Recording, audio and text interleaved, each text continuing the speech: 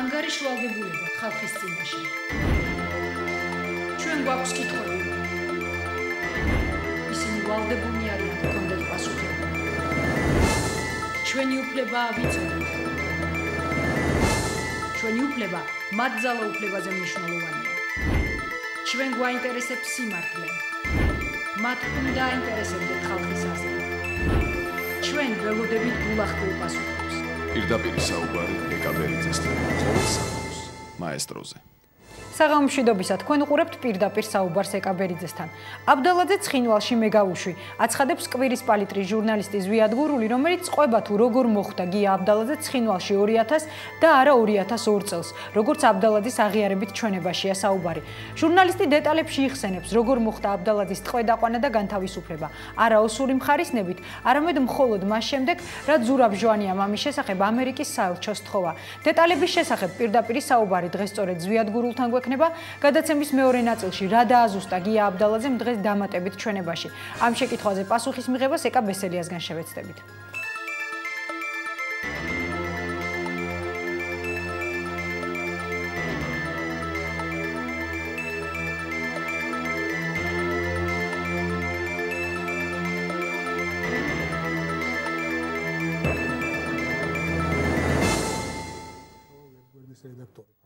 თქვენ უყურებთ პირდაპირ საუბარს ზვიად გურულია ჩვენი სტუმარი ზვიად მოგესალმებით პირდაპირ საუბარს. თქვენ აცხადებთ რომ გია აბდალაძე 2000 წელს ცხინვალში თქვენ გაუშვით. მოდით მივყვეთ ისტორიას, ანუ თავიდან ბოლომდე თავისი დეტალებიანთ, რომელიც განსაკუთრებით საინტერესოა ალბათ მაყურებლისთვის, როგორ მოხდა, ანუ პირველი ეტაპი როგორ და რატომ მოხდა გია აბდალაძე ცხინვალში. უბრალოდ დავაზუსტებ ერთ დეტალს. კვირის პალიტრის ჟურნალისტი პრინციპში ვიყავი მაშინ, შეიძლება აღარც დამერქვა ჟურნალისტი, ძალიან იშვიათად აბსოლუტურად განყენებულ თემებზე ვწერ. ეხლა ვარ კვირის პალიტრის ვებგვერდის რედაქტორი. ეს დაზუსტებისთვის. რაც შეეხება მაშინდელ ისტორიას. ეს იყო 2000 წლის მაისის დასაწყისი. ჩვენი მედია სახლის ყოველკვირეული გამოცემა ჟურნალი გზა იყო ახალდაარსებული, ვამზადებდით მხოლოდ მეოთხე ნომერი იყო ჯერ.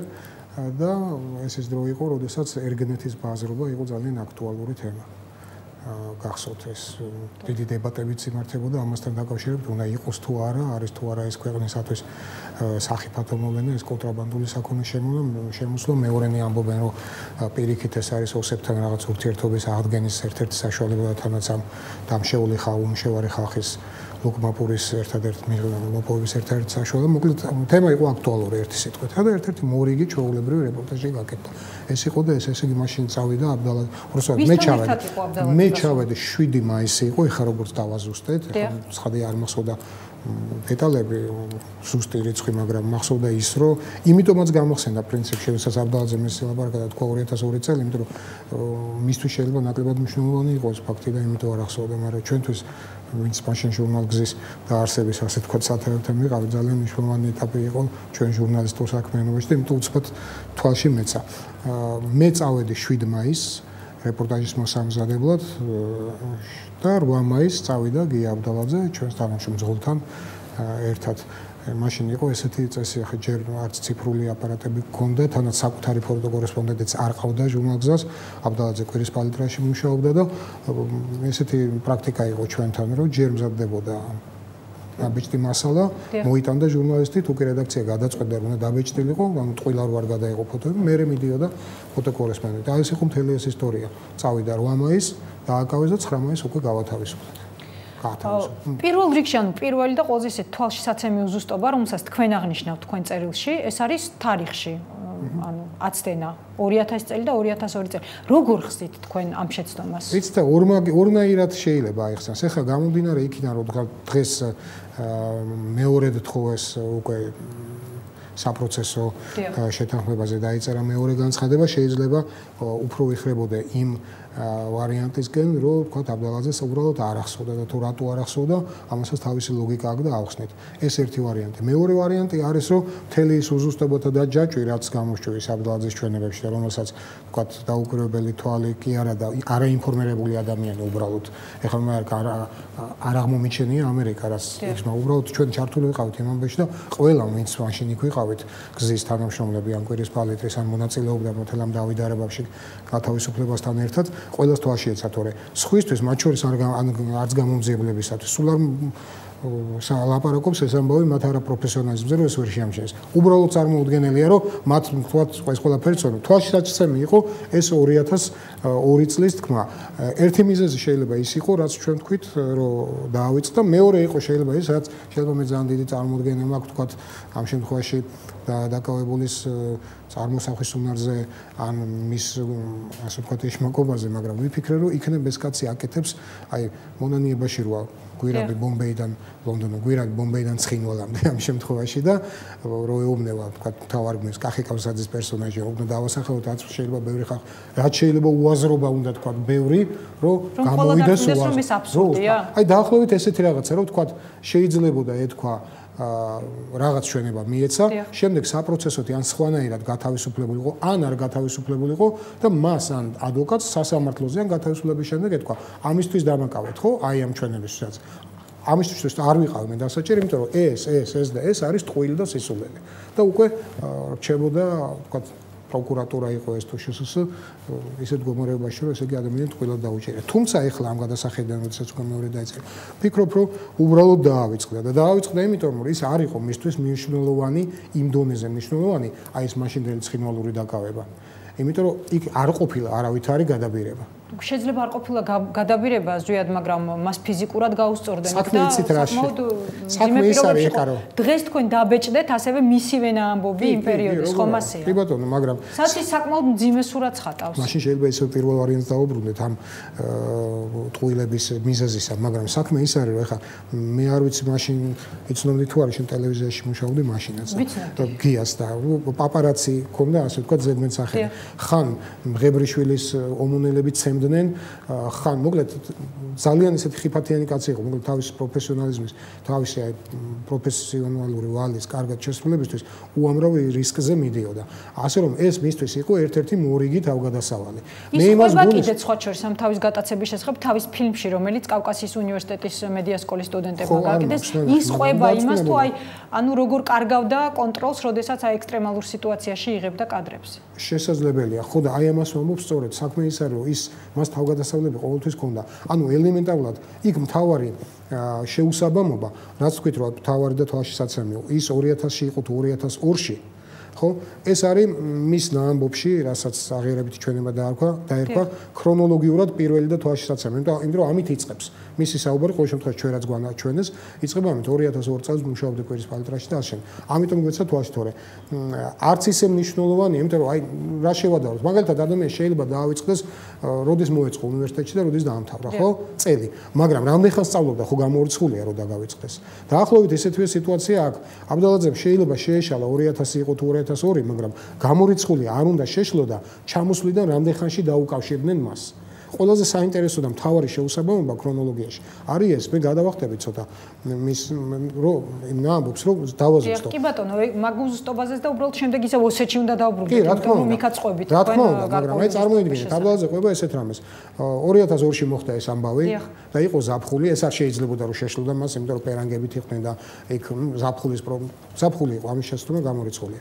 და ესე იგი აბდალაძე ყვება რას? ძალიან სასაცილოდ გამოდის 2002-ში იყო იქ ჩამოვიდა ერთი წლის მერე მასთან რუსთაველის გამზირზე მივიდა ვიღაც ჭაღარა მამაკაცი რომელსაც ეხლა რომ ნახო ვიცნობო ამბობს რაც ძალიან ღიმილის მონგრელია აგრეთვე და მითხრა რომ პეროვსკაიას ქუჩაზე ანუ ახლოდიანის ხალხში ისე პეროვსკაიას ვეძახდით პეროვსკაიაზე მიხვალ გიორგაძის პარტიის ოფისში თუ მეც დაუჯერე და მივედი იქ ესეთი ოფისი იყო აღწერა როგორც მართლა იყო პეროვსკაიას ოფისი დროშები ჩამოკიდებული და იქ ვიღაც სხვა დამხვდა და მითხრა რომ ხო შენ ჩვენი ბიჭი ხარ და აბა შეგვიდექი საქმიანობას მაგრამ თავარი რა არის ერთი წლის მერე მოვიდა ეს კაცი გუშინ ჩვენ დავადგინეთ ვეძებეთ ჩხრიკეთ გუშინ წინ და პეროვსკაიაზე გიორგაძის პარტიამ ოფისი გახსნა 2005 წელს. დარწმუნებული ხარ? აბსოლუტურად დარწმუნებული ვარ, იმიტომ რომ რითი ადასტურებთ ანუ დოკუმენტალურად? ჩემმა თანამშრომელმა ემატუხიაშვილმა საკუთარი არხებით ეს ყველაფერი დაადგინა ძალიან დასაბუთებულად. გიორგაძის პარტია თუ არ ვწდები ეხლა შეიძლება შემეშალოს, მაგრამ თავარი არ მეშლება 2001 წელს შეიქმნა რაღაც ორგანიზაცია, უფრო სწორად მე პარტია 2003-ში, მე შეიქმნა რაღაც გაერთიანება ამათი რომელსაც ანტისოროსი დაარქვეს და აი სწორედ მაშინ გიორგაძის პარტიას როდესაც ქონდა ოფისი რუსთაველის გამზირზე ემონება კარგი ქონდათ და ქალაქის ან თბილისის ორგანიზაციისთვის პარტიის ოფისი აიღეს პეროვსკაიაზე. ერთი სიტყვით ეს იყო 2005 წელი. ეხლა დაუბრუნდით აბდალაძის ნაამბობს. ესე იგი, ის ამბობს, რომ 2002-ში ეს მოხდა და ერთ წელიწადში იქ გამოიშვეს. რეალურად რა გამოდის? ის 2000-ში იყო იქ და არა 2002-ში. ეს დადასტურებულია დოკუმენტურად, გაზეთები არსებობს და ყველაფერი, ხო? და ის რომ გიორგაძის ოფისი გაიხსნა პეროვსკაიაზე 2005-ში, ესეც დადასტურებულად ჩავთვალოთ ამ შემთხვევაში, რომ გარწმუნებთ, რომ ესე იყო. გამოდის, რომ ის ვიღაც კაცი მეკავშირე, ასე ვთქვათ. მასთან მოსულა ცხინვალის ამბებიდან 5 წლის მერე. როგორ შეიძლება ხა კაც შეიძლება არ ახსოვდეს 2000 იყო თუ 2002. სტრესის მომენტში იქ შეიძლება თქვას მით უმეტეს მიუხედავად იმისა, რომ ბესელიას და ის გამოძიებელს მგონი ჩაეკითხნენ რომელ წელს და გაიმეორა კიდე 2002. მაგრამ ჯანდაბას. თუმცა არ ვიცი დღეს რა მოხდა, როდესაც მოსნა დააზუსტებინა. ნუ დღეს დააზუსტე, მაგას კი არა, იმას დააზუსტებინებენ. კარგი დავავეცლა, მაგრამ 1 წლის მერე მიაკითხეს თუ 5 წლის მერე, როდესაც მის ცხოვრებაში ამხელა მოვლენა მოხდა, ეხლა დღეს რამდენჯერმე გავიმეორე. გახდა ოფიციალურად ხელი მოაწერა სამშობლოს მოღალატე და არ ახსოვს წელი, მაგრამ ისიც არ ახსოვს აი ამის მერე როდის დაუკავშირდნენ და მართლა როდის შეუდგა საქმიანობას. თუნდაც ფულის კეთებას ამდენ ხანში შეუდგა. ფაქტიურად ესენი ხო ამბობენ რომ ამით ცხოვრობდა. და მეც დარწმუნებული ვარ რომ ესე გამოდის, იმიტომ რომ რასაც ის ამბობს რომ 250-ებს და 700-ებს გვიხდიდნენ ამაში თან ევროებს. მაშინ როდესაც ღამეებს ათენებდა ჩვენი რეპორტაჟებისთვის 10 ლარად და 12 ლარად, ესე იგი ეს ყველაფერი შენიღბვა იყო. გამიგეთ და ისიც არ ახსოვს თუ ანუ ეს თანხებიც ეჭვს იწვევს აბსოლუტურად ეჭვს იწვევს ეს ეს იწვევს ნუ ყოფილა როგორი მონდომებული აგენტი იცი რომ ოღონდ არ ჩავარდნილიყო ოღონდ რუსების საქმე ეკეთებინა და ტალახში ხო თავის პროფესიას 1000%-იანად ასრულებდა კვირის პალიტრაშიც, ალიაშიც, სხვაგან მიზერული ანაზღაურებისთვის. ნუ აი როგორი სისულელია, იცი, ეკა, ნუ კარგად. თარიღებთან დაკავშირებით არის კიდე ერთი უზუსტობა, რომელიც მომდინარეობს ხოჩერ შოთა უტიაშვილისგან. თუ გახსოვთ, უტიაშვილმა განაცხადა, რომ 2004 წელს პირველი აგენტი გახდა ქურციკიძე და შემდეგ აბდალაძე და გედენიძე მან გადაიბირა. აგაშენა ღმერთმა, ეგეც აბსოლუტური სიბრიყვი გამოდის, იმიტომ რომ აბდალაძეს რო იყოს მართალი და ვირტუალურად დაუშვათ რომ ცხინვალში მეორედ კიდე მოხდა თქვაც და კიდე იყო ის ამბავი. გამორიცხავთ მაგ შესაძლებლობას რომ 2002-ში კიდევ მოხვედრილი. ой, ასე ამ კვირის პალიტრის დავალებით ვიყავიო და აბსოლუტური არა ეს ლაპარაკობს სწორედ იმ ფაქტებზე კვირის პალიტრაზე რაც მოხდა და გაათავისუფლა. ანუ ნამდვილად ის რაც ხდებოდა 2002-ში. რა თქმა უნდა, როგორც მოყვა ყველაფერი მძღოლთან ერთად რაც იყო და ასე შემდეგ. მით უმეტეს 2002-ში კვირის პალიტრიდან წავიდა გია. ანუ ამაზე რა. ზვიად, აბდალაძე ყვება თავის აღიარებით ჩვენებაში, რომ ტყვეობისას მას წინ დაუწყეს დედის და ძმების ფოტოები. და მათი ლიკვიდაციით დაემუქრა. მაგარია ეგეც, ძალიან. თქვენ ეს გეჩვენებათ არ რეალურად. როგორც წერთ ყოველ შემთხვევაში, რატომ გეჩვენებათ? ვერ დაუწყობდნენ? ერთადერთი ვარიანტი. ქრონოლოგია არსებობს ამ ბოლონების, სხვათა შორის გია რომ ჩამოვიდა, ერთხელ კიდევ გავიხსენებ იმ გზის სტატიას. ესე იგი როგორ ხდებოდა? სტატია იყო გამზადებული ერგნეცის ბაზრობა იყო საკმაოდ ახლოს. ესენი უნდა წასულიყვნენ, ჩვენ ესე ქონა გათვლილი, გადაეღოთ და ჩამოსულიყვნენ. ამისთვის იყო დაახლოებით 3 საათი საჭირო. იმ დღეს სტამბა გველოდებოდა, სასწრაფოდ სურათები უნდა დაებეჭდა, მაშინ ციფრულებით არიღებდნენ, იყო ფირზე გადაღება. იქვე ჩვენ მაშინ სპორტ სასახლესთან მქონდა ოფისი, იქვე იყო კონიკას ცენტრი, იქ ვამჟღავნებით და ვეჭდავით, როცა გვეჩქარებოდა. და იმ დღეს უნდა წასულიყო სტამბაში. ეხლა შეგვიძლია ვნახოთ ეს სტატია, რომელიც წასულია სხვა სურათით, ანუ რომ ვერ ჩამოგვასწრეს, ნავთლუღში წავედით და რაღაც ბენზინის სისტემები გადავიდეთ. რაც შეეხება აი მაგ იმას აქვია ქრონოლოგიას, ანუ ესენი იქ დააკავეს საღამოსკენ. აი ეს ყველაფერი დავით არაბა მოხდა საღამოს. სურათებს იმიტომ ვაკავშირებ და იმიტომ ვთვლი, რომ არარეალურია მისთვის მისი ოჯახის წევრების სურათების დადება. და შემდეგ რო ჩამოვიდნენ და სტატია უახლოეს ნომერში, გზის უახლოეს ნომერში გამოქვეყნდა, იქ არის დეტალურად აღწერილი კვირის პალიტრის უახლოეს ნომერშიც. დეტალურად არის აღწერილი თვითონ აბდალაძის მიერ და ის რო ტყვილი არ არის, რო ყოფილიყო ტყვილი დაადასტურებდა, თქვა ის კაცი ეთყოდა, ეს მეორე ჩვენი თანამშრომელი ზღოლი რომ რა სისულელეებს ამბობ. ზეპირ აი ამ საუბრებში ისიც ამას ადასტურებდა. ესე იგი, ბევრი რო არ გავაგრძელოთ, მოხდა ესეთი რამე. ჩავიდნენ, დააკავეს, დაკითხეს გაიგეს მისამართები მის დედამისის და ძმის, გადაწყვიტეს რომ მოდი ის გადავიბიროთ, დაგჭირდება. ვიღაცა ოსი ბოდიში და შარვალ გამოხეული პოლიციელი მაშინ ძალიან ცუდი სიტუაცია ჩვენ ხო ვიყავით არა? გაღლეტილი იყო იქავრობა ყველაფერი. წავიდა ქუთაისში, მაშინ თბილისში კი ცხოვრობდნენ უკვე მისის მე, მაგრამ იმ მომენტში მახსოვს შეშფოთებულები და რაღაც გიაცო ჩამოვიდა ქუთაისში ურეკავდა მათ. ანუ ქუთაისში იყვნენ დედა, მისი ბაბუა და ძმები. მამა უკვე მაშინ აღარ ყავდა გიას. ხო და წავიდა ის კაცი ვიღაცა წარმოადგენელი აგენტი თუ ვიღაც გადაუღო სურათები მის ძმებს დედამის ან შეიპარა მათ სახლში ან შეიჭრა წაართვა ეს ფოტოები მაგრამ არ წაურთმევით თორე ხო ჩამოვედი თვითონ და მოუტანეს და დაუდეს. იმიტომ რომ რასაც იწყება, ის ღამე ხდება. იმიტომ რომ დილას უკვე ფაქტობრივად დამთავრებული იყო მიწი გადაბირების ოპერაცია. ანუ ეს იყო ფიზიკურად შეუძლებელი ამ დროს. ფიზიკურად შეუძლებელი. მაშინ ერთადერთი შემთხვევა იყო, ისა შანსი იყო, რომ ან უნდა დაედოთ რაღაცა ღამე გადაღებული სურათები. არა, პრინციპში სამი შანსი იყო. ან ეს მეორე, ყოლოდა თბილისის საპასპორტოში, ან საქართველოს ქუთაისის საპასპორტოში უბრალოდ ისეთი აგენტი, რომელიც ღამე გააღებდა ამ საპასპორტოს და მიცემდა ამათ სურათებს პასპორტის. და მესამე ვარიანტი, მე ვიყავი ერთად, ну, არა ერთადერთი და ვთქვათ გზის რედაქტორი და გამგებო, ვინც იცოდა, რომ აბდალაძე იქ უნდა ჩასულიყო და გააფრთხილეს წინასწარ, რომ ესე და ესეთი კაცი მოდის და დაიჭერეთ. და გადაიბერეთ. ну, მაშინ ჩვენც აგენტები ვართ. თუმცა ამას ამ ვერსიას ის აქვს, სესუსტე აქვს ის, რომ აბდალაძე იქ არ უნდა ჩასულიყო, სადაც ჩავიდა. ის უნდა მისულიყო ქართველების მიერ. ანუ ეს არ იყო დაგეგმილი. არა, ეს არის, უნდა მისულიყო ქართველების, როგორ იყო იცით ბაზრობა.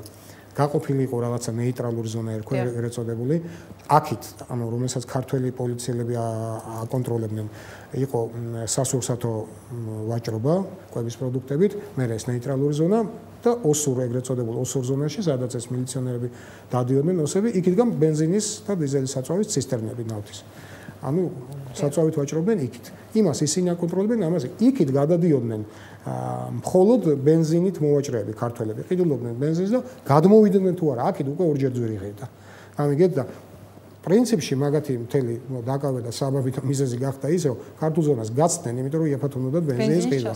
და არა და ჩვენ გავაფრთხილეთ სხვათა შორის მაშინ გია მახსოვს ეს დიდი ობიექტივი ქონდა რომელიც რედაქციაში იდო ხოლმე არ დაქონდა რა თან და ის შორიდან რო ქონდა გადასაღები მარტო მაშინ მიქონდა და აი წაიღო იმიტომ რომ აქედან უნდა გადაეხო და იმოსმა პოლიციელებმა სხვათა შორის მაგიტომ მიაქცეს ყურადღება ხა იმიტომ რომ არანაირად ესენი ვერ აღიქვეს ბენზინით მოვაჭრეებად იმიტომ რომ ახლები იყვნენ არა ისინი ვისაც იცნობდნენ და ვისგანაც ფულს იღებდნენ მერე მეორე იქ რაღაც ჟიგულებით და რაღაც გაუბედურებული მანქანებით დადიოდნენ როგორც წესი ეს ბენზინით მოვაჭრეები ესენი მერსედესით იყვნენ და მერე კიდე რომ მივიდნენ და ნახეს ახლა ამას ეგ ობიექტივი დიდი ფოტოაპარატი რაღაც სლენგი რო ვიხმარო დაიწვდნენ. გასაგებია. ერთ-ერთ არგუმენტად ზვიად თქვენ მოყავთ ცხინვალის ციხის გაუფორმებელი პატიმრების ისტორია, რომელთა შესახებაც აბდალაძემ ჩამოიტანა თბილისში ამბავი. რატომ უარყოფთ აი ამ ისტორიით იმას, რომ ის შეიძლება გადაბირებული ყოფილიყო და მაინც ჩამოეტანა პატიმრების სია, გაუფორმებელი პატიმრების? მე დიდი გამოცდილება აგენტებთან ურთიერთობის არ მაქვს, მაგრამ ელემენტარული ლოგიკა მკარნახობს იმას, რომ როდესაც აგენტს რაღაცისთვის იბირებ იმან უნდა გაგიკეთოს იმაზე მეტი, რის გამჟღავნების საშუალებასაც მიცემ, ხო? ის რომ აბდალაძე ჩამოიდა და ინტერვიუში ჩვენ მოგვიყვა ცხინვალის ციხეში არსებული საზღარი სიტუაციის შესახებ, იქ დეტალებია ისეთი აღწერილი, რომ ნუ რა ვიცი, აპატიებ და ტუალეტში გასვლა მხოლოდ დღეში ორჯერ 2 წუთით იცის იმ დროს, როდესაც გეტყვიან. თქვა დღეში 3ჯერ ცემა. დღეში ორჯერ ციოდა კი იყო მაისის დასაწყისი, მაგრამ სარდაფში ვიყავითო, მე ჩვენც ხო ვნახეთ ის ძალიან ციოდა იქ და ცივი წყლის ვედრით გადასხმა წყლის. რა ვიცი, ძალიან საჭმელი არა, გარდა ეგრეთ წოდებული პერედაჩისა. და ვისაც არ მიქონდა კიდე სხვები უნაწილებლები. მოკლედ ეს ყველაფერი მოყვა. ეს შეიძლება იმათ თქვათ გადამბირებლებს, რომ ნუ ეს მოყევი რომ დაგიჯერონ, რომ არა ხარ, მაგრამ რა ისეთი ინფორმაცია უნდა მიეწოდებინა მაშინდელი საქართველოსთან აბდალაძეს რა ვნებაც მათ მოუტანა იმან რაც გაამჟღავნა. იმიტომ რომ იქ ეუთოს მისია იყო რუსების სამშვიდობოები, რომელიც ოფიციალურად მაშინ სამშვიდობოები იყვნენ და რუსეთი აღიარებდა საქართველოს ტერიტორიულ მთლიანობას და ნუ ისინი ვითომ მშვიდობას იცავდნენ. იქ რაღაცა ჰუმანიტარული ორგანიზაციები, რომელიც მათ შორის ციხის პატიმრებისთვის რაღაცებს აწვდიდა იმათ და ესენი ჭამდნენ. მათ შორის კიდე რომ რაღაც ორგანიზაცია, რომელიც ციხის და გარემონტებაზე იმაშვებოდა, რა ქვია, მაგრამ როგორ მოიპოვა გიამ თქვენი ელემენტარულად იქ გეტყვით ახლა რაშია საქმე. აბდალაძე და კიაზო ბეჩინაშვილი იქ რო ჩაყარეს, არ იყო ეს მიუწვდომელი იყო ჩვენთვის აქ გარეთ, თორე იქ არანაირად მიუწვდომელი არ იყო. მის თვალწინ იყვნენ გასეირნებისას ნახე ეს პატიმრები ერთ-ერთმა გადასცა. ეს რო ესე ამას მე ხავე მოგიყვებით მეორე ამბავს, რაც გაგრძელება ქონდა, რაც აგრეთვე დაბეჭდილია და უბრალოდ იმიტომ ყვები ამას, რომ დადასტურებულია. მაგათ გამოშვებას არანაირად არაპირებდნენ, არავითარი ეუთოს და ვიღაცების ჩარეთ. არ ელოდნენ უბრალოდ. თქვენ ამბობთ რომ ზურაბჟვანიამ იშუამდგომლა ამერიკის საელჩოსთან. კი, ერთ-ერთი იყო ზურაბჟვანია და ამას ისინი არანაირად არ ელოდნენ. ისინი შეყარეს ჩვეულებრივ ციხეში და როგორც სხვა ქართველებს ბენზინზე თუ რაღაცაზე მისულებს და დაჭერებს, უბრალოდ უპირებდნენ ფრთამის სანაცვლოდ გამოშვებას. ეს არის როგორც 2x2 4 დღეს არის ძნელი აღსაქმელი, მაგრამ ვისაც მაშინდელი სიტუაცია გვახსოვს და მათ შორის თქვენც ეს იყო ჩვეულებრივი ამბავი, ხო გახსოვთ? ისინი უნდა გამოეშვათ იქიდან ქრთამის ამათ რომ შინებოდათ ერთი წუთით. ან ამისი ჟურნალისტობა მაშინვე დაეჯერებინათ და რასაც ეს ამბობდა, ამას მოუთხოვია იქ ვისაო, ეს ამასაც წერს. ადგილობრივი ტელევიზია მომიყვანოთ და დაიხოცნენ სიცილით, წერს ამას ინტერვიუში ტელევიზია. მოკლედ წერა ცოდნოდათ რომ მეორე დღეს მივიდოდა ეუთო, მეორე დღეს მივიდოდა თუ მესამე დღეს მთელი ჟურნალისტთა კორპუსი, მოკლედ საშინელი ამბავი იქ ატყდებოდა, ხელსაც არ დააკარებდნენ ხო მეთანხმებით. ასე რომ აქედან გამომდინარე სულ არ ეშინოდათ რომ ეს ეგ ვიღაცაებს ნახავდა. ჩაიყარეს ჩვეულებრივ ციხეში, იქ დახვდა როგორც თვითონ ყება ერთი ოსიპატი მარის საკანში, ეს კიაზო ჩვენი მეორე თანამშრომელი მძღოლი და ეს სხვადასხვა საქმეებში ყავდათ. პრინციპში ესეც ნიშანდობლივია რომ ისინი დააშორეს როგორც კი მივიდნენ, ჩვეულებრივი ამბავი იყო. და ორი ქართველი, რომლებმაც მეორე დილას ეგრეთ წოდებულ გასეირნებაზე, დილის 6 საათზე თუ 7-ზე, როგორც თვითონ ყובה, ანუ რეჟიმიდან გამომდინარე 6-ზე იყო ეგრეთ წოდებული პადიუმი, დაანახეს ქართველი პატიმრები, რომლებიც უთხრეს, რომ ესენი ყველა გაუფორმებელია. ანუ შეულებმა ოჯახებმა არ იციან და მე ასე მოიპოვა ინფორმაცია. მე არ დავიჯერეო, მაგრამ ერთ-ერთი მოვიდა, წერს და ასანთის კოლოფი, ერთადერთი ნივთი რაც შეიძლებოდა სიგარეტთან იყო, ერთად იყო ასანთის კოლოფი. ასანთის კოლოფი ვითომ გადმომცაო ასანთად, სადაც ეწერა ჩემი მისი ოჯახის ტელეფონის ნომრები. გია რომ ჩამოვიდა აქ ჩვენ თალწინ დარეკა იმ ოჯახში და გადაირია ეს ხალხი შეხაროთ, იმიტომ რომ შვილი ეგონათ მკვდარი. მაგრამ თავარი ის არის რომ ამას ქონდა ესეთი გაგრძელება ამ ყველაფერს. ხო და ამას დაუბრუნეთ რა ამ ამბავს. ესე იგი რეალურად რა მოხდა? მან მათი უდიდესი საიდუმლო გასცა, იმაზე ბევრად მეტი, ვიდრე შეიძლება აქედან მიეწოდებინა სამაგერო ინფორმაცია. მაგრამ თქვათ მოატყუა, თქვათ რაღაც 3 დღის მერე თუ 4 დღის მერე, როდესაც აბდალაძემ ეს ინტერვიუ გამოაქვეყნა, იქიდან ატყდა ძალიან დიდი ამბავი. ქალბატონ ელენე თევდორაძეს დაურეკეს, მამუკა არაშიძეს დაურეკეს. მამუკა არაშიძე იყო ხომ განთავისუფლების საქმეშიც ჩარეული როგორც. განთავისუფლების საქმეში იყო, მაგრამ მაშინ ეს არ დაფიქსირდა და გეტყვით რატომაც არ დაფიქსირდა და მერე უკვე 3 და 4 დღის მერე ჩვენ რო ჩავედით. ხო, იმათმა განაცხადეს სასტიკი პროტესტები, რომ თქვენი აბდალაძე იტყუება, ჩვენთან და კარგი ამბავია. ძალიან კარგად არის საქმე და მოკლედ დაგვადიჟეს გარკვეული ჟურნალისტები გვენახა რა საამურია ცხოვრება ცხინვალის ციხეში. ჩავედით ძალიან ბევრი ყველა ტელევიზიიდან, რუსთავიდანაც იყო, დავით ნიკურაძე იყო, მახსოვს იყო პირველი არხი და გაზეთები ვიყავით უამრავი. და დაგვახვედრეს, რაღაცა კორდებალეტი დადგეს იქ და ძალიან მოკლედ დრო აღარ გვა გამოშვება როგორ მოხდა ზვიად. გამოშვება მოხდა, ესე იგი, როდესაც გავიგეთ რაშიც არის საქმე, ძალიან დიდი როლი ითამაშეს გორის პოლიციის უფროსმა, გორის იყო თუ სამხარეოს არ მახსოვს მურად დალაქიშვილი. მე მგონი ესე გელა ცალქალამანიძე იყო ერთი ბიჭი. ჩვენთანაც მე მახსოვს ესეთი რამე, ეგ გუშინ გოგაც იხსენებდა თევდორაშვილი გორის პალატრის რედაქტორი. დაურეკა იმ ოს ვიღაც პოლიციას და უთხრა რომ აი აქ ეხა ისინი რო არიან მოვაჭრები ოსები. ეხა აი ამათ დავიჭერ და აღარ გამოვუშვებ, როგორც თქვენ აკეთებთო.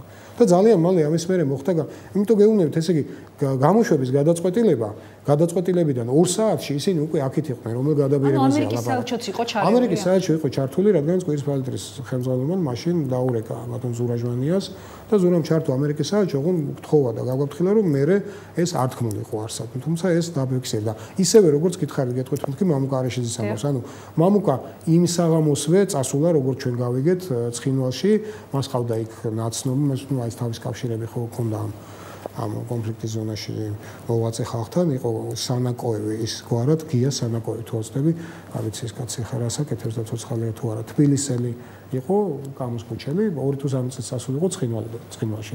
და აი ამ პირადი კავშირების, ანუ ის ღამე, როგორც მამუკა მოყვა ფაქტორად ესენი რომ ციხეში იყვნენ, ის იმ ღამესაც ცხინვალში იყო და ამ საქმეებს აგვარებდა რა და აი ესეთი სიტუაცია იყო ეკა და ეხა ეს ყველაფერი თეთრი ძაფით არის ნაკერი, მაგრამ დღეს ამ დღევანდელ მოვლენებთან დაკავშირებით და აი ამ ჭრილში თუ შევხედავთ ამას, ხო, რომ ამათმა ახლიდან დაწერეს თხოვნა საპროცესო გარიგებაზე, ხოლო პროკურატურამ თუ ვინც არის ახლა ისაც ევალება თხოვა დაეზუსტებინა, ალბათ იმაზეა იმ დაზუსტებაზეა, ალბათ რასაც ქალბატონი სხვა დაზუსტება თუ იქნება და სხვა შეცდომები, ყოველ შემთხვევაში პირობას გაძლევთ, რომ იმად გამოგონიქიდან გამოვიდნენ და იმად გამოსვლამდე ხვანს არ ამოიღებთ, მაგრამ დარწმუნებული ვარ, რომ კიდე იქნება ზუსტობი და დიდი მადლობა ზვიად, დიდი მადლობა. ზვიად გურული იყო ჩვენი სტუმარი რეკლამის დროა გადაცემაში. რეკლამის შემდეგ ეკა ბესელიასთან ერთად დავუბრუნდებით.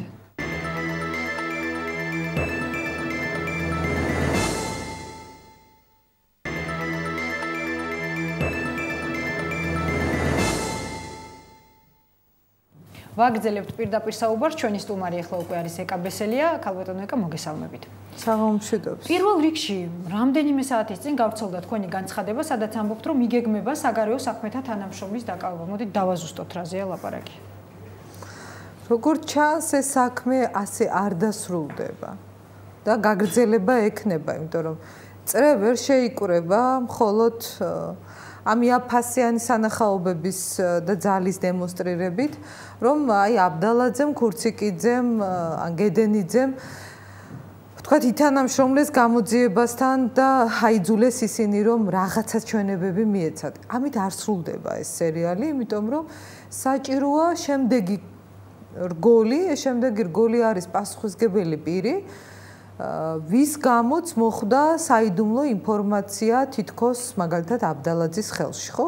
ლაპარაკია სტენოგრამებზე, სახელმწიფო საიდუმლოების შემცველი ინფორმაციაზე, რომელსაც ზოგჯერ აკეთებდა თურმე აბდალაძე ოფიციალური შეხვედრების დროს, ну ეს არის რომ თვითონ იჯდა კომპიუტერთან და იქ ახერხებდა მოეპოვებინა ეს ინფორმაცია. ერთი ვერსია არის ეს, რომ თვითონ აკეთებდა გარდა ფოტო გადაღებებისა ოფიციალური შეხვედრების სტენოგრამას, ეს არის ну ისეთი კომედიის სფერო, რომ ახლა სიცილით სულიც აღარ გიჩდება ადამიანს, მეორე შესაძლებლობა, რომელიც ათქმევინეს მას არის ის, რომ ეს მოიპოვა სტენოგრამა, ისე რომ დაუცველი იყო ეს ინფორმაცია, ხა ვიღაცამ ხო უნდა ააგოს პასუხი. ეს ვიღაცა ლოგიკურად არის საგარეო საქმეთა მინისტრი ვაშაძე, რომელიც თავისთავად ძალიან უცნაური ფიგურაა, თავისი წარსულით მოქალაქეობით გავიხსენოთ ხა რუსეთის მოქალაქე იყო. ხა თუ ვაშაძის პასუხისმგებლობის საკითხს დააყენებენ, თვა წინააღმდეგი ვერ ვიქნები, საინტერესო იქნებოდა ეს, მაგრამ ოფიციალური შეხვედრების სტენოგრამებზეა ლაპარაკი და ეს რთულად მოსაპოვებელი ინფორმაციაა, მე მართლა არ ვიცი. გამორიცხულია არანაირი პროტოკოლით, არანაირი ეტიკეტის მოთხოვნით. არ შეიძლება ფოტოკორესპონდენტი, რომელიც იღებს ოფიციალურ კადრებს, ესწრებოდეს რაიმე ტიპის საუბარს ოფიციალურ შეხვედრების და იმ დოზით ესწრებოდეს ამ საუბრებს, რომ მე სტენოგრამას აკეთებდეს. ეს არის წარმოუდგენელი. ამიტომ ის რაც დღეს ხდებოდა, დღეს იყო პრაქტიკულად გადამწყვეტი დღე. და კულმინაცია იყო ამ პროცესის, მე არ დაგიმალავთ და მაქვს ძალიან მძიმე განწყობა დღეს. მიუხედავად იმისა, რომ დღეს ჩვენ გამოძიებას ჩაუშალეთ გეგმები, ის სცენარი, რომლითაც ისინი მიდიოდნენ, რომ გამარტივებულიყო მათთვის მიზნის მიღწევა და არ გახმაურებულიყო ის უკანონობები, რაც ხდებოდა ამ საქმეში, მაქსიმალური დახურული სივრცის პირობებში ემუშავათ ძალისმიერი და უკანონო მეთოდებით. ეს და ჩვენ ეს სცენარი აურდაურიეთ. მათ შორის დღევანდელი გეგმა, რაც მათ ჰქონდათ, რომ დღეს უნდათ მიეღოთ გასწორებული ჩვენება, რითიც პრაქტიკულად გამოძიება მაღიარა, რომ პირველი ჩვენება, რომელიც მონტაჟით გაუშვეს ის ვიდეო მასალა, დამონტაჟებული იყო, ის არის 3 საათნახევრიანი ჩანაწერი, სადაც არის ძალიან დრამატული მომენტები, მაგალითად 5-ჯერ 6-ჯერ მე პირადად შევაწყვეტინე დაკითხვა აბდალაძეს, მათ შორის იყო ძალიან ცხარე კამათი ჩემსა და პროკურორ შორის, ჩემსა და გამომძიებელ შორის და იყო ძალიან საინტერესო მომენტი, როდესაც აბდალაძეს ეკითხებიან თავიდან, რომ ცნობ თუ არა თქვენ თავს დამნაშავეთ, ჯერ ეუბნება რომ არა. შემდეგ ეუბნება ნაწილობრივ, მე ისევ ეკითხებიან მესამედ და მესამედ სრულიად განსხვავებულ პასუხს იძლევა. აი ეს დასაწყისი და ფინალი იმ დაკითხვის, სადაც მან თქვა, რომ მე ვკითხე და ეს კითხვაც არ გავიდა, რა თქმა უნდა, ეთერში, რომ მიდასტურებთ თქო, რომ თქვენ ერთი დღით ადრე მე მიმეორებდით, რომ არ დაიბრალებთ თქვენ დანაშაულს, რომელიც არ ჩაგიდენიათ და ამბობდით, რომ ჩაშიშობა არ ჩაგიდენიათ. მითხრა, რომ დიახ, გიდასტურებთ მე ამას, მათ შორის 10 წუთით ადრე დაკითხვამდე. და ამ დროს სრულიად სხვა რამე ხდება რამდენიმე წუთის შემდეგ. რაც იმას ნიშნავს, რომ მე უყურებ ადამიანს და დღეს ეს იყო აი ისეთი აშკარა და კაფიოდ ჩანდა. რომ მთელი სახელმწიფო მანქანა ამუშავდა, რომ მორალურად გაეტეხათ ადამიანი, რომელმაც გადაწყვიტა, რომ ებრძოლა საკუთარი უფლებების დასაცავად და საკუთარი სიმართლის დასაცავად. და რამდენიმე დღის წინ გახსოვთ თქვენ მისი განცხადებები, როდესაც ამბობდა, რომ მე სიცოცხლის ფასად დავამტკიცებ და აქედან გამოვალ ან ცოცხალი ან მკვდარი, მაგრამ მართალი, დღეს მე უყურებ ადამიანს და ამან იმოქმედა ჩემზე ადამიანურად ეკა, რომ მორალურად გატეხილი, რომელიც მეხვეწებოდა აი ამის პირდაპირი მნიშვნელობით, რომ არ ილაპარაკოთ სიმართლე. მე აქედან განსხვავებული აბდალაძე. დღეს ნუ პირველ ჩვენებაში ხომ სრულიად რაღაცა კომიკური რაღაცეები მოვისმინეთ. დაწყებული არ იყო გადაცემის პირველ ნაწილში ვისაუბრეთ. ხო, ამიტომ აღარ შევჩერდებით, რომ ძალიან საინტერესოა საუბრობთ. მაგრამ რა გასწორდა დღეს? აი ამ უზუსტობებიდან. მას ათქმევინეს დღეს, რომ და ეს მე წინასწარმეტყველი, კი არ ვიწინასწარმეტყველი ხა იოლი გამოსაცნობი იყო, რა უნდა გაეკეთებინათ დღეს გამოძებას, ამიტომ თქვი ორი ვერსია დამხვდებოდა დღეს. გასწორებული ჩვენება, რომელსაც ათქმევინებდნენ გიორგი აბდალაძეს, მას როდესაც პირველ ჩვენებაში აერია ნები თუ უნებლიეთ 2002 და 2000 წელი დღევანდელ განმარტებაში ათქვევინეს რომ მას გაახსენდა ეხა რომ დააზუსტა რომ ეს იყო არა 2002 წელი არამედ 2000 წელი. და რაც შეეხება ქაბატონაკა ერთი წამით დაუბრუნდები საგარეო საქმეთა სამინისტროს თანამშრომლის თემას. ეს თქვენი ვერსიაა თუ ეყრდნობით დაუშვა დღევანდელ ჩვენებას აბდალაძის? მან ხო არ დაასახელა ვინმე? არა, მე ლოგიკას ვეყრდნობი, როდესაც მან თქვა რომ ერთ-ერთი ოთახის კომპიუტერიდან სტენოგრამული ჩანაწერები იდოდა, შეეძლო ნებისმიერ თანამშრომელს აიღო ეს სტენოგრამული ჩანაწერი, ლოგიკურად მე უნდა მიხვიდე იმ ანუ ეს არ არის ინფორმაციის საფუძველზე ეს განსხვავება. არა, ლოგიკურად გამოძიება თავისთავად ცხადია მოძებნის შემდეგ განტევების ვადს. ვინ იქნება იგი, რა თქმა უნდა, ვაშაძეს არ გაწირავენ და ვიღაცა ქვედარგოლი ძალიან სასაცილოა ხა როცა ეს აღმოჩნდება საინფორმაციო სამსახურის თანამშრომელი, რომელიმე პასუხისმგებელი პირ და ამ დონემდე დავა ქვეყნის უსაფრთხოების სისტემის პასუხისმგებლობის ხარისხი. მაგრამ შემდეგი ნაბიჯი ეს იქნება. მე უფრო ფართო მასშტაბში შევხედავდი ამ პრობლემას, ვიდრე თუნდაც ის დეტალებია, რომლის განხილვა რატომ აღარ არის, იცით ეკა საინტერესო. როდესაც უყურებ ადამიანს, რომელიც ხელისუფლებამ აი ამ თავისი კრიმინალური მეთოდებით და აი მანქანამ, რომელმაც იმუშავა ამ დღეების განმავლობაში, გადააქცია და იმ მდგომარეობამდე მიიყვანა, რომ მზად არის ყველაფერი დაიბრალოს. და როდესაც მე მას ვკითხე, რომ სიმართლეს ამბობთ, თქო ცხინვალის ეპიზოდთან დაკავშირებით, თავი გააქნია, იმიტომ რომ ვეღარ ლაპარაკობდა უკვე, ლაპარაკის შესაძლებლობაც აღარ აქვს, იმდენად დათრგუნულია და მითხრა რომ მზად არის რომ ყველაფერი დაიბრალოს, ოღონდ აქედან გავიდეს. ეხლა ასეთ მდგომარეობაში ყოფ ადამიანის ჩვენებას 2002 წელს იტყვის და 2000 წელს რამე მნიშვნელობა აქვს? რა ზეწოლაზე შეგვიძლია კონკრეტულად ვილაპარაკოთ? მე ეხლა ტყუილს ვერ ვიტყვი, დაკითხვის პროცესში მასე არნერ ზეწოლა არ ხორციელდება, იმიტომ რომ ეხლა ჩვენ თანდასწრებიან როცა ვესწრებით მე პირადად მე გამოვრიცხავ ხა იქ რომ ჩემთან დასწრებით რაიმე ზეწოლა განხორციელდეს პირდაპირ გეუბნებით რომ ამის შესაძლებლობას ვერ მივცემ ვერავის. ალბათ ამის შესაძლებლობა არც იქნება ხომ? ვერც იქნება, ძალიან კარგად იციან რომ ვერც იქნება. მაგრამ მასთან მუშაობა მიმდინარეობს იმ პერიოდში, როცა ჩვენი არა ვართ ბუნებრივად, როდესაც მოვდივართ. იმიტომ რომ მისი ყველა ქვეტექსტი აი ჩვენების მიცემის შემდეგ უკვე, რომელიც რა თქმა უნდა არ იძლევა ჯაშუშობის შემადგენლობას. მარტო იქიდან გამოვიდეთ, რომ ჯაშუშობის სუბიექტი არის საქართველოს მოქალაქე და გამოძიება ხვალდილით 9 საათზე რო გვიბარებს და რაღაცას აზუსტებს ბრალდებასთან დაკავშირებით, ალბათ ეს საკითხის დგას დღის წესრიგში, რა უკდან ეხა ამ ჯაშუშობის. სწორედ ამის შესახებ მინდოდა ქალბატონიკა შეკითხვის დასმა, ანუ დღეს გამოცხადდა, რომ მას ხვალ დაზუსტებულ ბრალს წაუყენებენ. რას ნიშნავს ეს, იმიტომ რომ ორი დღის წინ საუბარი იყო იმაზეც, რომ ჯაშუშობის მუხლი შეიძლება სხვა მუხლით სახელმწიფო საიდუმლოების გაცემის მუხლით შეიცვალოს. მე მაინტერესებს რა ხდება ამ შემთხვევაში, ანუ რა იცვლება რეალურად, თუმცა პირდაპირ საუბარი ამ თემაზე გავაგრძელოთ რეკლამის შემდეგ, გადაცემაში რეკლამის დროა.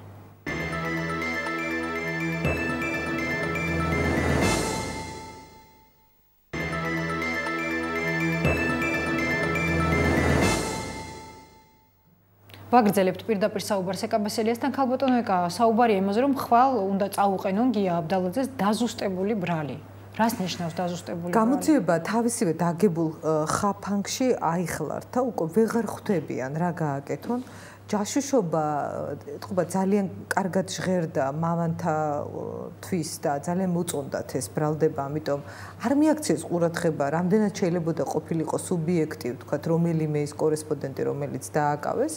არ მიაქციეს მის შემადგენლობას ყურადღება, ანუ სამართლებრივ მხარეს არავინ არ მიაქცია ყურადღება, როგორც ჩანს თავარმა, ვინც აი ამ ყოლაფრის სათავეში არის, მან თქვა, რომ მას უნდა რომ ჯაშუშობის ბრალდებით იყვნენ ეს კორესპონდენტები დაკავებულები და ეხა უკვე როდესაც გაიაზრეს, რომ ეს არ არის ნებისმიერმა იურისტმა იცის, ეხლა ვინც გადაშლის კოდექსს და წაიკითხავს მის კომენტარებს, რომ არ არის ამუხლის შემადგენლობა სახეზე. ამიტომ ეხლა დგანან როგორც ჩანს აი ამ დილემის წინაშე, როგორ შეიძლება გადაწყდეს ეს საკითხი. ერთის მხრივ ეს აკვიატებული სურვილი, რომ აუცილებლად ჯაშუშობის ბრალდებით უნდა მოხდეს ამათი გასამართლება, თუმცა სასამართლო განხილვის გარეშე და ამიტომ უნდა საპროცესო შეთანხმების გაფორმება, რაც იმას ნიშნავს, რომ საზოგადოება ვერასოდეს ვერ გაიგებს რა ხდება ამ საქმეში. ამ დრომდე არც ერთმა დაკავებულმა არ იცის საქმის მასალებში რა დევს.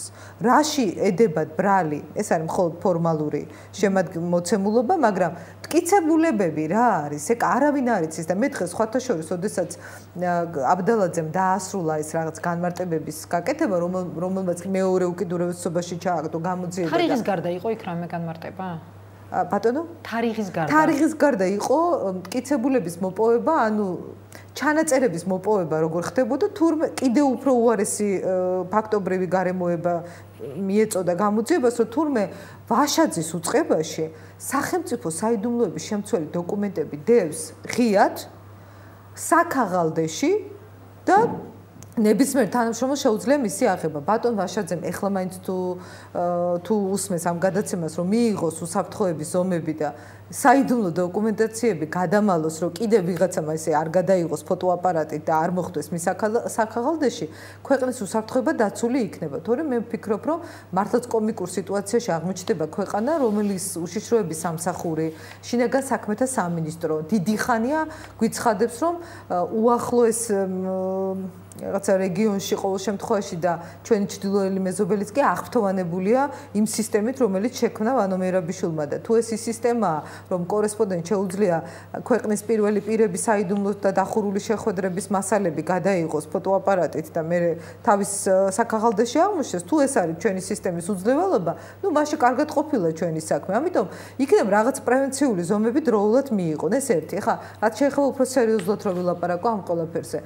რა თქმა უნდა, გაცილებით უფრო სერიოზულ ამასთან გვაქვს აქ საქმე და არ არის ეს მხოლოდ კორესპონდენტების პრობლემა, რომელიც ბუნებრივია იყო რაღაცა მიუღებლობის და გამაღიზიანებლობის მომენტი ხელისუფლებისთვის, ამიტომ გადაწყვეტეს მათი დაკავება. მე დღესაც მყარა თუ არ იმ პოზიციაზე, რომ გადაფარული იქნა ეკლესიასთან დაპირისპირების საკითხი ამ კორესპონდენტების დაკავებით, იმიტომ რომ ეს გარემოებები, თქვათ, მათთან დაკავშირებით არ არის ახალი და ასევე ძალიან კარგად მესმის, რომ სამხილები, რომელიც მათ საქმეში არ აქვთ და არ აქვთ მტკიცებულებები, იქ დევს რამდენიმე დოკუმენტი, რომელიც არ ამგონია, რომ შემთხვევით იყოს იმ საქმეში და არა მე არ მინახავს ჯერ, მაგრამ მე მოგვიანებით შემეძლება ალბათ ამას საუბარი.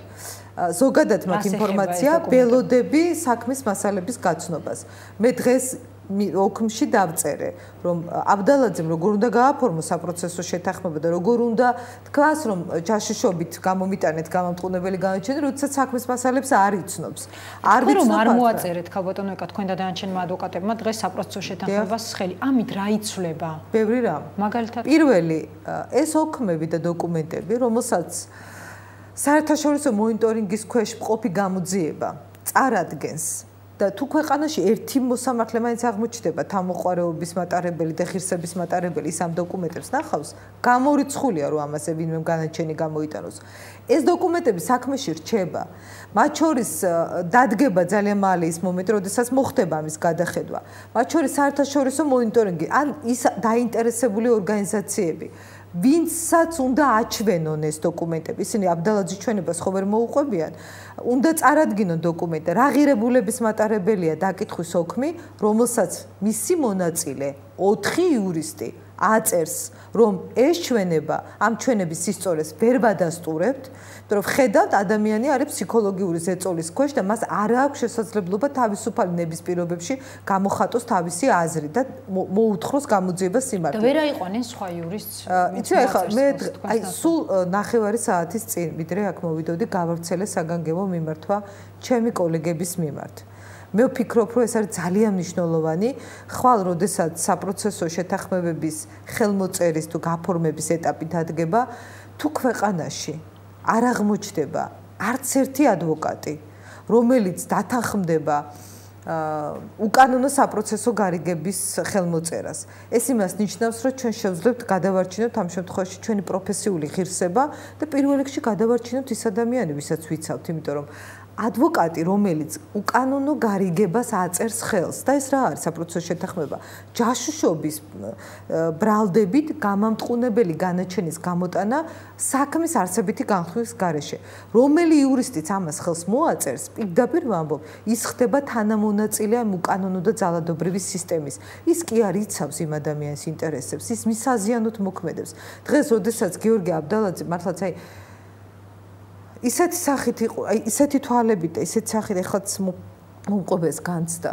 მე მას მითხრა რომ იქნებ არ დამტოვოთო და ხელი მოაწეროთო ამ ჩემ თანხმობას, რომ საპროცესო შეთანხმება შედგეს. მე უთხრა რომ მე არ მჯერა რომ თქვენ ჯაშუში ხართ და როგორ უნდა მოვაწერო ამ შეთანხმებას ხელი, როდესაც ვიცი რომ ადამიანი იბრალებს დანაშაულს. ხალბატონიკა, ზეწოლის შემთხვევაში რატომ არ მოგცათ აბდალაძე მაცილება? შავგულიძეს მიცა ქურციკიძე მაცილება, ახალგაზრდა იურისტებს მიცა საცილება. ორჯერ განაცხადა რომ ის სხვა შორს წინა დღეებში მითხრა რომ მას თხოვდნენ რომ აცილების განცხადება დაეწერა, მაგრამ დღეს ეს სცენარი, როგორც გითხარი, დაწერილი სცენარი ჩვენი ქმედებებით აერდაერია გამომძიებელს და პროკურორს, იმიტომ რომ სრულიად არაორდინალური გადაწყვეტილება მივიღეთ ჩვენ დღეს. როდესაც ჩვენების ისტორია არ დავადასტურეთ. ანუ ვერ დაიყოლიეს რომ თქვენთვის ასცილება მოიწონეს. არა, იცით როგორი მომენტია, ჯერ კიდევ წინ არის ახლა ეს ეტაპი, იმიტომ რომ უბრალოდ ჩვენ დავასწარით ჩვენი ნაბიჯით და დავწერეთ ესეთი რამ, რომ როდესაც საპროცესო შეთანხმების თაობაზე განცხადება გააკეთა აბდალაძე, მე მას ვკითხე, თქვენ გაქვთ რამე შემოთავაზება, ან იცით რას ნიშნავს საპროცესო შეთანხმება? მათ თქვა რომ დაახლოებით ზუსტად არ ვიცი, მაშინ მე ვუთხარი რომ ეს ნიშნავს იმას, რომ თქვენ ჯაშუშობის ბრალდებით გამოტყუნებელი განაჩენი და გამოგიტანოთ. მე ვუთხარ, მე ამას არ მოვაწერ ხელს. მე არ ვეთანხმები ამ პოზიციას. თუ თქვენ მიგაჩნიათ, რომ ეს მაინც უნდა გააკეთოთ, თქვენ შეგიძლიათ მაშინ მე აცილების განცხადების დაწერა მომიწევს, მაგრამ მე არ მინდაო რომ თქვენ წახვიდეთო. მე ვუთხარ, რომ მე თქვენს დაცვაზე უარს არ ვამბობ, არ ვაპირებ, რომ დაგტოვოთ თქვენ აი ამ გამოძიების პირისპირ, რომელიც იქცევა აი ყოველგვარი წესის დაცვის გარეშე. და ვუთხარო თუ გააგრძელებთ თქვენ ბრძოლას, თუ სასამართლო განხილვა ჩატარდება, ჩვენ მზად ვართ თქვენი უფლებები დავიცვათ და თუ თქვენ გადაწყვეტთ საპროცესო შეთანხმებას, ჩვენ თვითონ ვამბობთ უარს. ხო, ეხლა როგორ უნდა დაეწერა აცილება? ამიტომ ის სცენარი, რომელიც ჰქონდა გამოძიებას მოფიქრებული, არ გამოუვიდათ ის დღეს. უბრალოდ ერთადერთი ამ დრომდე რასაც თხოვენ გიორგი აბდალაძეს, რასაც გამოძიება მისი პირით მეუბნება, არ ილაპარაკოთ სიმართლე. მე ვეუბნები რომ არ შემიძლია არ ვილაპარაკო სიმართლე. როცა ვხედავ ადამიანს, რომელიც მორალურად გაანადგურეს და მზად არის, რომ აი ყველაფერი დაიბრძ, ჯაშუშობას კი არა, აი ნებისმიერი რამ შესთავაზოს ახლა გამოძიებამ აბდალაძეს. ის უკვე არის ისეთ პირობებში მოქცეული და ეს არის სისტემა, რომელიც შექმნა დღეს სააკაშვილმა. ყველაფერს დაიბრალებს. აი ახლა რა სიტყვის გიორგი აბდალაძე უკვე აღარანაირი მნიშვნელობა არ აქვს. გამოძიებას აქვს ხელთ ოქმი დაკითხვის, სადაც მეც და არც ერთი ის ადვოკატი, რომელიც ესწრება, არ ადასტურებს მის სისწორეს, ვამბობთ, რომ ეს ადამიანი არის ზეწოლის ქვეშ და აქვს საპროცესო შეთანხმების თაობაზე განცხადება, რომელსაც ადვოკატები ამბობენ, ჩვენ არ ვეთანხმებით. ეხლა რა უნდა გააკეთონ მათ? ან უნდა გააგრძელონ საქმის არსებით განხილვამდე პროცედურები წაიყვანონ აქეთკენ, რაც არ უნდა ხელისუფლებას, არ უნდა ეს. საზოგადოებამ არ უნდა გაიგოს ამ საქმეში რა ხდება. ან მათ მოუწევთ მოძებნონ ადვოკატები, რომლებიც გახდებიან უკანონო გარიგების მონაწილე. მე არ არის შეუძლებელი, მაგრამ მე კიდევ ერთხელ მიმართავ ჩემ კოლეგებს. მე ადამიანი, რომელმაც 12 წელი საადვოკატო საქმიანობაში გავატარე და რომელიც ჩემთვის ეს პროფესია არის ყველაზე ძვირფასი. და მე მართლა მიმართავ მათ. ჩვენ უნდა გამოვიჩინოთ პროფესიული ღირსება. არ უნდა გახდეთ თანამონაწილე უკანონო გარიგების. ეს არის ვალდებულება ჩვენი, იმიტომ რომ ამით გადაარჩენ ადამიანის ღირსებას, მორალს, სიცოცხლეს, მის თავისუფლებისთვის გადადგა ნაბიჯს და გადაარჩა საკუთარ პროფესიულ ღირსებას. თუ ვინმე მოიძებნება, ვინც ამ უკანონო გარიგებას ხელს მოაწერს, ის არის ამ უკანონო სისტემის თანამონაწილე. მე არავის არ უსურვებ, რომ ამ როლში აღმოჩნდეს. ჩვენ გაცილებით სხვა ღირებულებების მატარებლები უნდა ვიყოთ და მე მიმაჩნია, რომ ის რაც ჩვენ გავაკეთეთ ამ დღეების განმავლობაში, ეს დახურული სივრცე გავხსენით და საზოგადოებას მივაწოდეთ ინფორმაცია, შევიყვანეთ საზოგადოება ამ სივრცეში. იქ სადაც მას აქვს უფლება გაიგოს რა ხდება. იმიტომ რომ საზოგადოება უხდის ხელფას იმ რაღაც საზიზღარი დაწესებულება როა ეს ციხეების მინისტრსაც, მის ჯალათსაც, პროკურორსაც, გამომძიებელსაც და აქვს უფლება საზოგადოებას გაიგოს რა ხდება. ამიტომ მგონია რომ ის რაც ჩვენ აი ამ დღეებში გავაკეთეთ რომ წინააღმდეგობა გაუწიეთ და რაღაცნაირად ეს ძალადობა ერთგვარად თითქოს შევაჩერეთ, ესე ბოლომდე მისაყვანია. თუ ამას ჩვენ ყველანი შევძლებთ, იმით რომ ყველა აღმოჩნდება აი ამ ღირსების დონეზე და აი ესე დაიცავს პროფესიულ მოვალეობას, შესაძლებელი იქნება მართლაც ამ საქმეზე საზოგადოებას სიმართლე გაიგოს. თუ არა, ეს დღეს იქნება შეუძლებელი, მაგრამ ხვალ მაინც გაიგებს და მე კიდევ ერთხელ ვამბობ ბოლო ფრაზას გეტყვით ეკა რომ ეს საქმე გაცილებით უფრო სხვა ხიფათის და სხვა საფრთხეების მატარებელია თავის შინაარსით. რას გულისხმობთ? მოდით შიგთავს რისთვისაც დაიწყო ეს ყველაფერი? რისთვის დაიწყო? ერთი ანგარიშწორებისთვის ამ კორესპონდენტების მიმართ და თითოეული მათგანის მიმართ არსებობს კონკრეტული და კერძო ინტერესი და მეორე არ გამოვრიცხავ რომ ეს დიდი პოლიტიკური თამაში შემადგენელი ნაწილი იყოს, რომლის გაგრძელებას ჩვენ ისევ ვნახავთ. დიდი მადლობა. ეკა ბესელია იყო ჩვენი სტუმარი. დღეს ამით გემშვიდობებით, ხვალაც საძე ისევ შევხვდებით ერთმანეთს მშვიდობიან ღამეს გისურვებთ.